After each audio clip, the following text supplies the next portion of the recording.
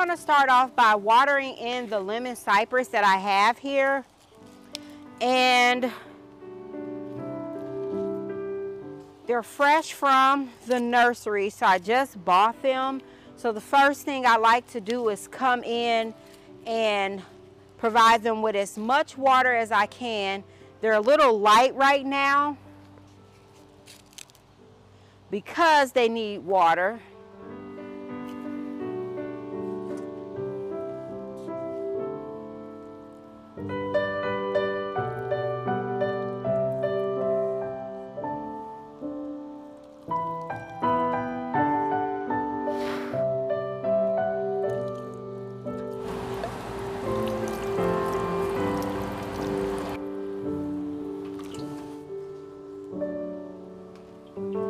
While these get watered in, let's go grab 2 of the containers that we're going to be using. We're going to grab out these 2 containers right here, and hopefully we can get them out without having to move this big heavy container right here. So what we'll do, we'll try to just scoot everything over to give us just enough space to be able to come in and lift this out. And this one too. In addition to grabbing out the containers, we also need to grab out the saucers that go with these. And it's these 2 right here, I believe. Hopefully they'll fit.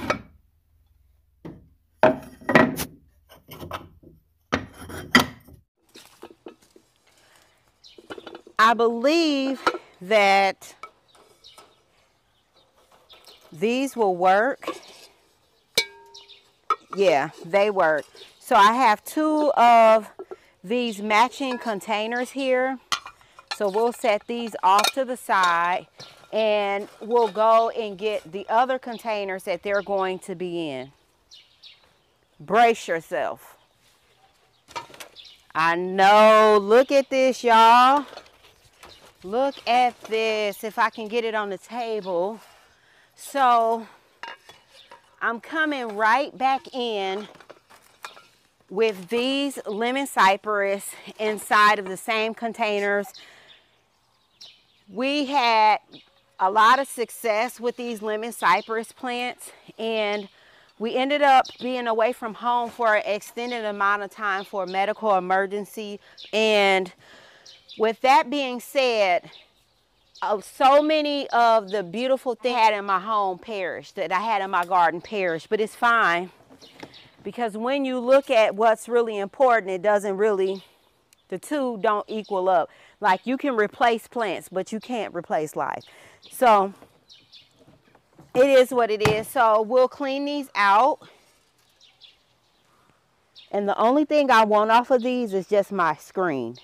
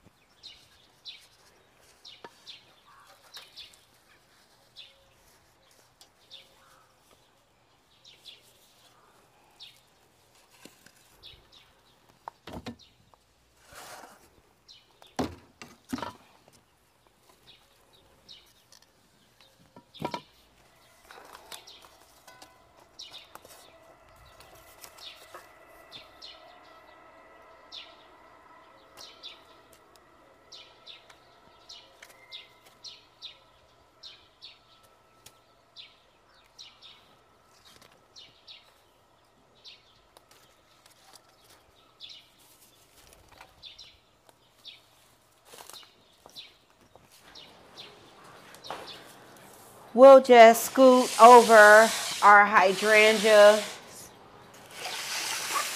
propagations and we'll get these out.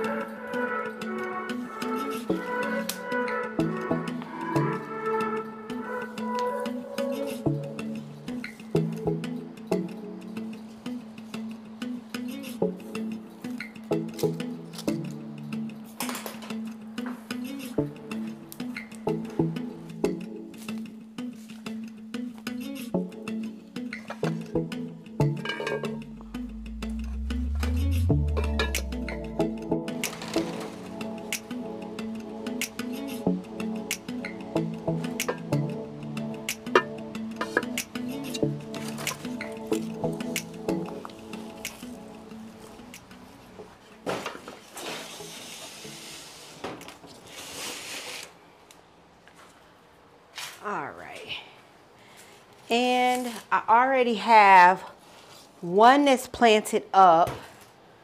We'll get our containers out.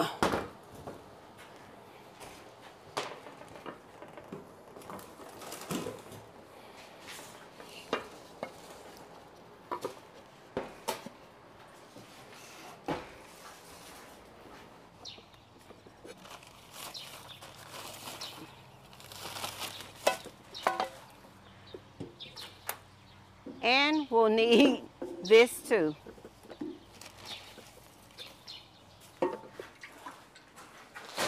All right, let's make a little bit more space.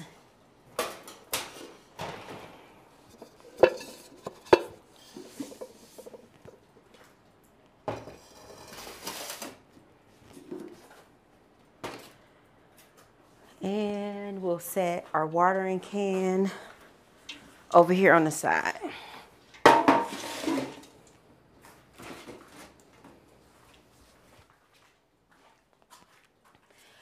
All right, so got my gloves on, so we'll just go in and start planting up these lemon cypress here one by one, and then from there we'll go in and start to give them shapes, because I don't just want a bunch of lemon cypress that are just shaped the same way. I want them all to have their own personality.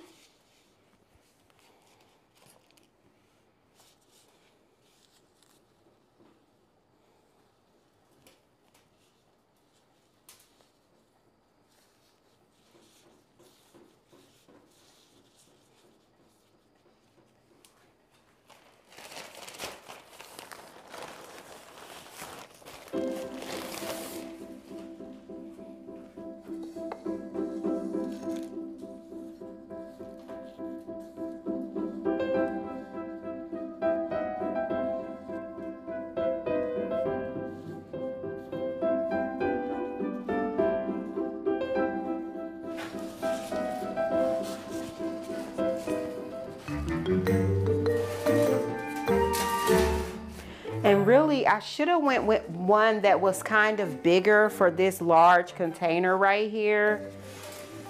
So we'll make it work. No, we won't. I'm gonna pull this out.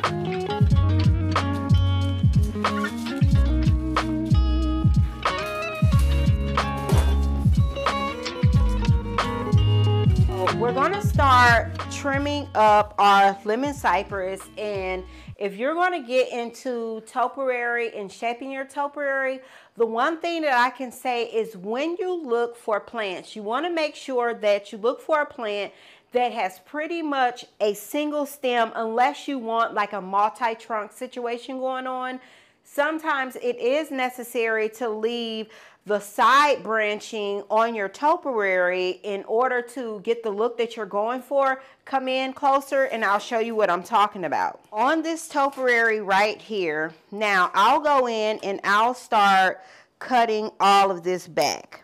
So anything down at the bottom, I'll just go ahead and I'll cut them back, even if it extends down into the soil or beneath the soil.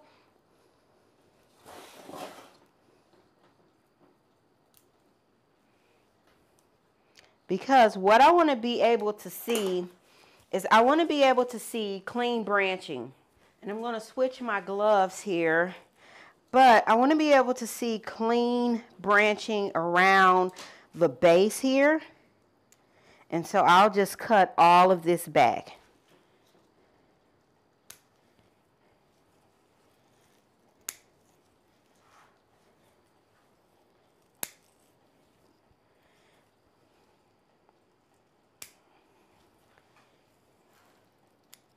And begin to shape my branch in a way that I get the topiary shape that I'm going for. So you see, as I cut up, there is a division here.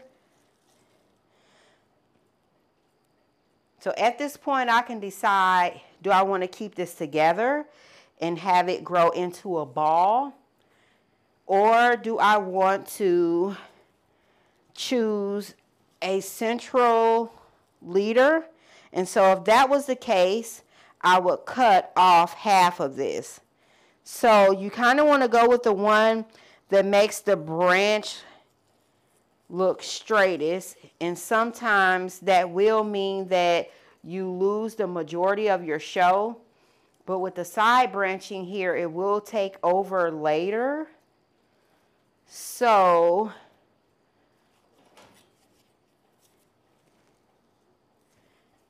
I am going to actually keep all of this, and we're going to just cut this into a round type situation. Now, with this one right here, you can see where I have this one off to the side from the beginning. I'm just going to go ahead and clip that off as far down as possible.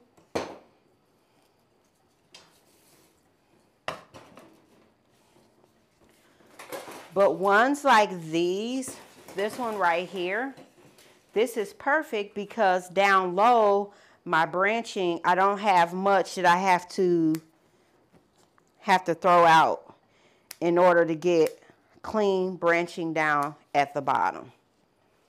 Okay? So we'll go ahead and start shaping these up. So I use my trimmers here. I'll link these in my Amazon store. They may already be linked. I also have a pair of shears as well as a pair of scissors.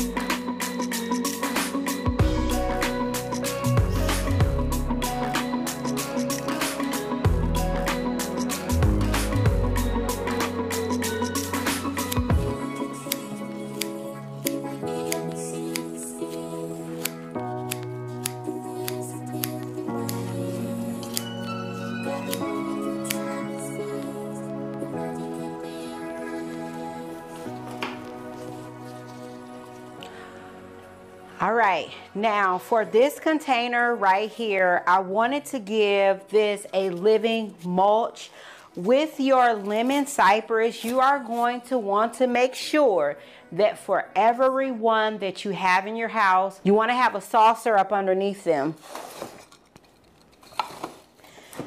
So I bought, and I'll show you the example with this one, but let me talk about this one real quick. This container right here, I use a lemon coral sedum as a mulch. And the reason why I'm doing that is because I want the lemon color on the top, the lemon color on the bottom. By all means, come in and use rocks. You can use mulch. I mean, it's so many different things you can use. You can use other type of low growing type plants to, you know, give you a different look for your containers. But I want all of these to take a different shape. So we have a poodle right here, but then also at the top here, I left a little bit of a lead here because I want this to be a 3-tiered poodle, and I am going to come in and I'm going to stake these up once I get them in their place. And I have some balls here, so I have 3 balls, well 4 balls, but I do have a poodle that's double, and then I have a triple here. And so as they begin to grow out, I'll go in and shape them a little bit more. Okay, now for these containers right here, I actually bought them just for this collection. I bought them for this collection, and I'm going to continue to expand my lemon cypress collection because I just want so many of these. And when I say I mean so many, I want them everywhere. I do want to go down to the southern states, like down in Texas, because Texas, Georgia, they have some of the prettiest lemon cypress that are way larger than the ones I'm able to get my hands on here in the St. Louis region, but that's okay. Drop down in the comment box. Let me know, do you have a collection of topiaries? And if you do, I would love to hear about it. When I was working with the cuttings, best practice would be to go ahead and lay some type of cloth down.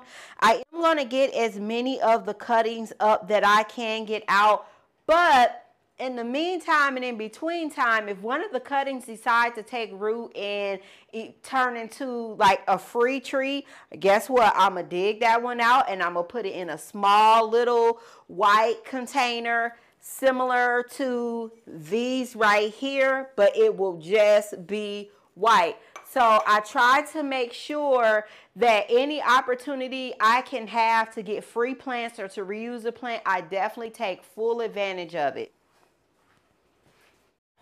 Here's our next area that we're going to be watering here. Now this area I planted up. I find myself having to water this area more often because it's on the side of the house, so oftentimes I forget about it. But now that I have it down on my schedule, I'm watering or trying to keep this watered in at least 3 times a week. So since I've been doing that, the plants over here have been kind of loving their life. They are dried out now because we did have some days where it was in the 90s, but it felt like the 100s. So because of that, a lot of my containers are dried out. No worry, no big deal. We're just going to go in and we're going to just water these in just like we've been doing everything else.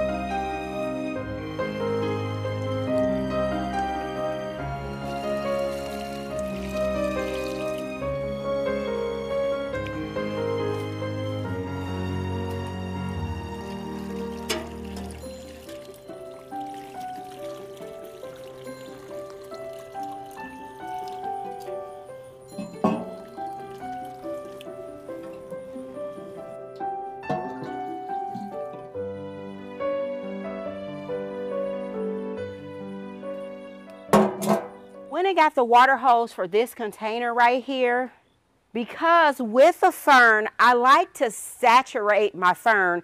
And when I tell you I go in with my fern, and my routine is I come in, I mist it, whether I use a spray bottle or I use a watering can to create some type of moisture on the leaves.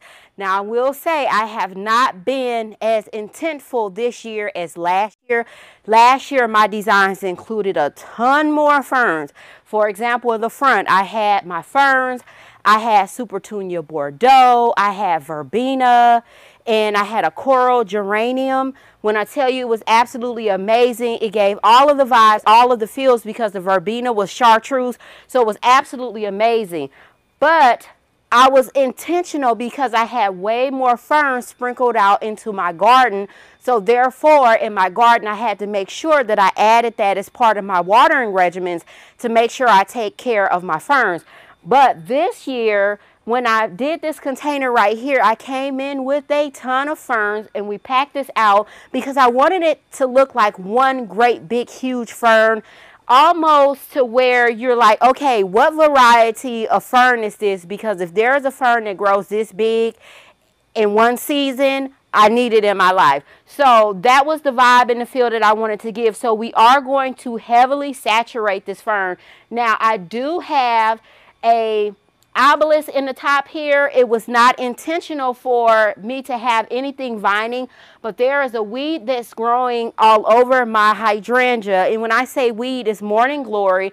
So although people use morning glory in their gardens, if you have a plant that is growing somewhere where you don't want it to be, then that incense is a weed. So this is a weed. We're going to pull this off. I don't want anything growing on top of the obelisk here. So I am going to pull this off and try to snatch it off of my hydrangea tree. When I tell you this is an absolute pest, it is a pest. And that is one of the reasons why I'm not too big on using plants that are considered invasive. Because since the induction of me trying to start a garden here, when we bought this home several years ago, we've dealt with so many type of invasive plants that grow with roots, whether they're violets, morning glory, mint. Our backyard was just riddled with mint. I mean, just a nightmare. So when it comes to invasive plants, I don't care if somebody says it's not invasive in my yard. Honey, I don't take no chances with it. And I suggest you do the same, because I'm telling you, if you get one invasive plant in your garden that really shouldn't be there, it's like you'll never get rid of it. So let's go ahead. Let me cut the water on and we'll water this in. So I'll just stick this down in here and we'll start watering.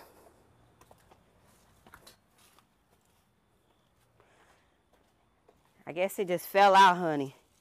Okay, now let me go turn on the water. All right. And I'm just going to spray my fern, add the moisture to the leaves that it's been waiting for.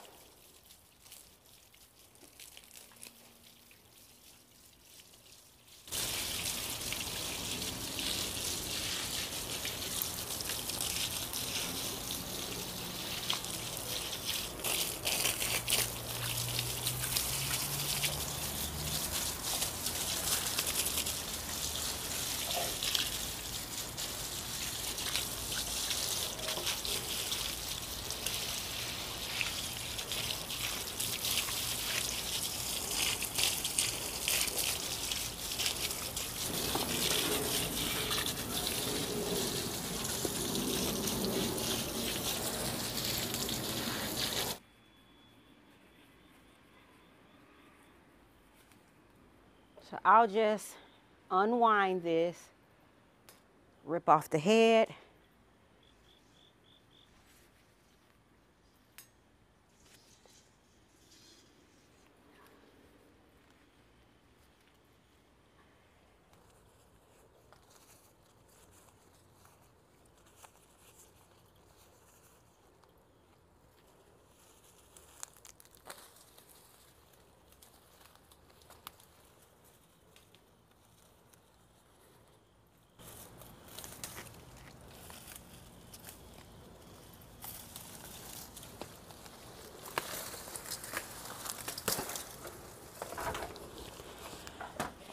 Here is the largest seed pod known to man here. And look what's on the bottom of it.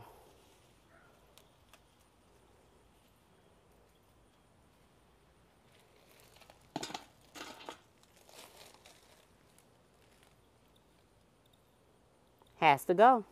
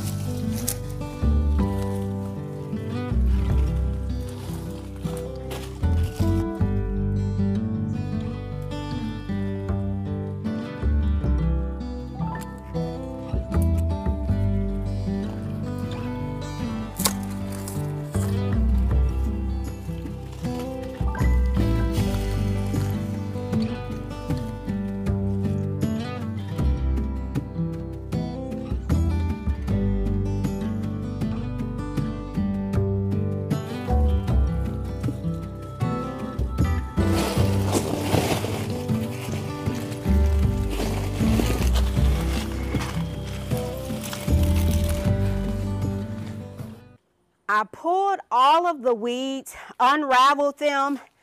Now here's the thing. What I'm going to do is, one, those weeds were around the tops of this hydrangea, had it in a chokehold, baby, had it in a chokehold. One, we're going to go in, we're going to use some iron tone around the base of this, but then in addition to that, we are also going to come in and we are going to water this hydrangea in so that way it can perk back up. As far as the weed that was growing over here, I left the bottoms of them as much as I can intact because I'm going to get online and we are going to order some type of weed killer. We'll go in, we'll treat our hydrangea first, saturate it, hydrate it because it looks like it's been worn through. And although it is the end of the season, your hydrangeas may be looking like they are, you know, on their way out, but continue to water your hydrangeas. Now, let me tell you, so remember, we were going to take some hydrangea propagations from this tree and we ended up having to switch gears and go to another area of the garden and take some hydrangea cuttings. Now every year in my garden without fail I take hydrangea propagations in order to get ready for the next season. So I came in and I put my blend of fertilizer on this hydrangea and guess what, you guys, we have buds. This thing is absolutely 100% covered in buds. Let's get in and take a look at it. Here is a bloom. Can you see that right there? Can you see it? Okay. Now you can. There's a bloom. Here is a bloom right here. Here is a bloom. Here is a bloom right here. Here is a bloom inside of here. Can you see how it's opening up? It's a bloom that's going to come out of there. Here's yet another bloom. So it's absolutely covered in blooms.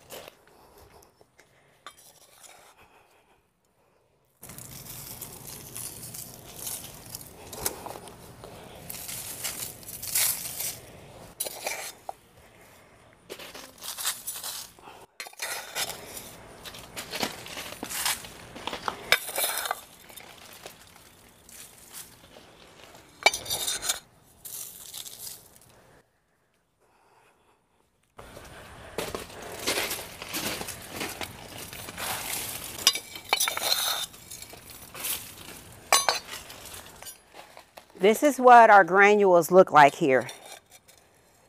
So I use about maybe a total of 4 of these for this entire hydrangea. Works out perfect. I am going to use the rest of this inside because this area, I don't treat this hydrangea bush its best because the other hydrangeas, they get fertilizer, they get compost, they get iron, but they get a lot more. But this flower bed is 100% rock, so I'm going to throw some in the middle of it too. And so the work that we're doing for this year will reap the benefits next year. Let's water it in.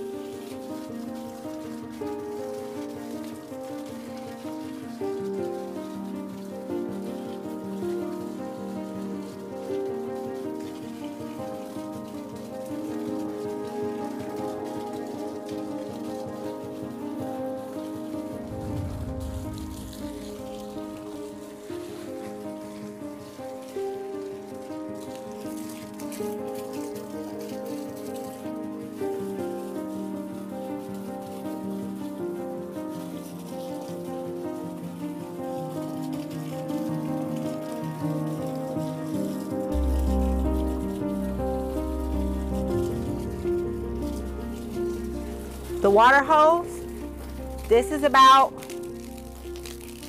so I'm not wasting water. Let me put it in there because what we're going to do, we're going to leave that running.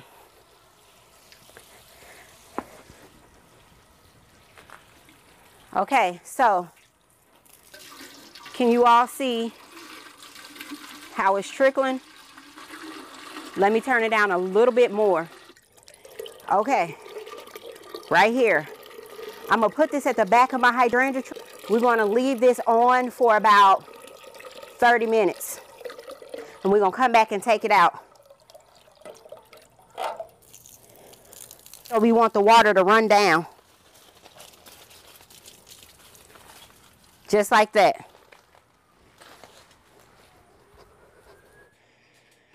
We're going to set the hydrangeas right here. I'm going to turn this light on for them. Then we'll also set this set of hydrangeas right here. These hydrangeas have been bumped up, or shall I say, have graduated to this shelf right here, because normally this is the shelf that the larger hydrangea propagations are on. So now these have made it through. They're putting on a lot of growth. So now they get exposed to more light than they were getting when we had them up underneath on the other rack. 30 minutes have passed by. We're going to pull the water hose.